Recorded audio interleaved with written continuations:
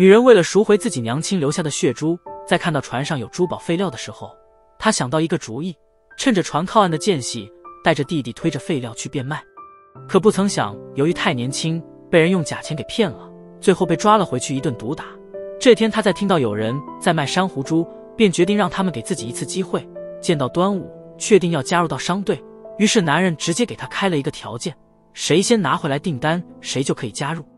随后端午直接来到了寺庙，在一个富家千金面前故意装作祈福的样子，然后吸引他的注意力。海外的大家可以到优酷国际版 App 上观看最新内容，一起发弹幕共同讨论吧。点击视频下方简介区或评论区置顶下载优酷国际版 App， 在看到对方上钩后，赶紧拿出了自己许愿的珊瑚珠。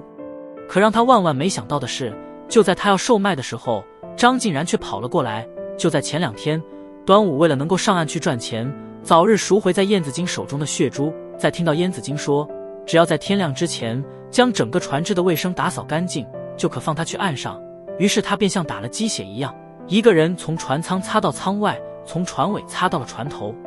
就算累得虚脱了也没有停下。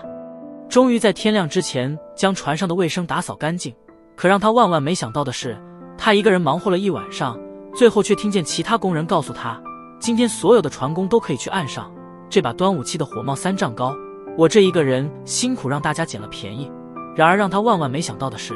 虽然让他来到了岸上，燕子京却办起了诗会。这真让端午有苦难言没处去说，只能陪着笑脸相迎。就在燕子京刚离开不久，这时崔家的19郎也应邀来到了诗会现场。在看到端午的那一刻，两眼散发出凶狠的目光，还没等端午反应过来，直接将他按在地上。因为他听到下人说是他放火烧毁了自家珍珠厂。就在他要窒息的那一刻，燕子京听到声音，赶紧走了过来，帮着端午阻止19郎纠缠。哪知这时端午却先告了状，果然有背景的人不能惹，特别像端午这样的，不仅有燕子京这样的人护着，还有太子身边的好友张晋然帮着。说曹操到，可还没等19郎继续纠缠，广州地上负责选取贡品的徐特使跟张晋然过来了。眼看着对方要将端午拿下，一旁的张晋然赶紧上前打圆场，让徐特使不要越权行事，要不然等回到了朝廷，上面的人知道了他会很难看。这才将尴尬的气氛转危为安。诗会也很快的开始了。在所有人都做完诗后，这时张晋然不紧不慢地走上台，也给大家做了一首教人类。根据之前端午给他的提示，还是自己在珍珠厂看到的听到的，写下了一首大气磅礴的诗句。这也让站在一旁的端午想起了之前在珍珠厂的日子，还有他死去的娘亲的画面，听得他眼泪早已打湿了眼眶。在结束诗会后，张晋然也询问起燕子京关于崔管家的尸体的事情。见到这情况，